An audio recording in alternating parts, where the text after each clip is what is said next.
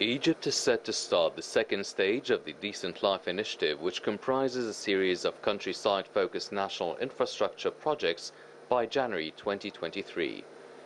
Minister of Local Development Hichem Emne said that the second stage of the presidential initiative is planned to cover 1,670 villages countrywide to provide services for some 20 million citizens.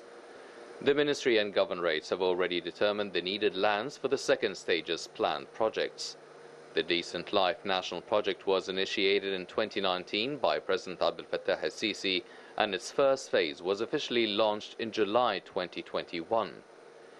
The initiative aims to improve standards of living, infrastructure and basic services including healthcare across the countryside, covering 4,658 villages across the country, which are home to 58% of Egypt's 103 million population.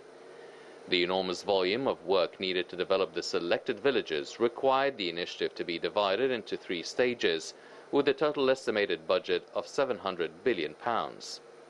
The first stage of the initiative, that serves 28 million citizens in 1,477 villages, concluded in December 2022. Some 23,000 projects have started within the scheme's first stage, with the implementation rate hitting over 70%. The 3-stage initiative will change the shape of the Egyptian countryside, improve the lives of citizens, and make all basic services available.